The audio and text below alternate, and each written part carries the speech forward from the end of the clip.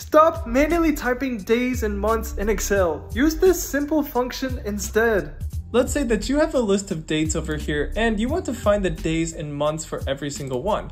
Well, instead of manually typing them out by looking at your calendar, just do this. First, for the days, you can type equals text, and then for the first argument, you can select the first date and then type a comma. And for the next argument, you're going to type quote DDDD quote to specify that we want to format this text as the day so it displays the day, and then close it off and press enter, and then you can double click the fill handle and that will automatically generate all the days for those specific dates. Now you can do something similar for the months by typing equals text, open parentheses, select your first date, type a comma. For the next argument, we're going to change our formatting since we want the month, so we'll type quote MMMM quote, close it off, press enter, double click the fill handle, and that'll give you all the months and days just by using this simple function in Excel. Alright, that's it. Looking to save more time in Excel? Comment Excel and I'll DM you my 26 need to know Excel shortcuts cheat sheet.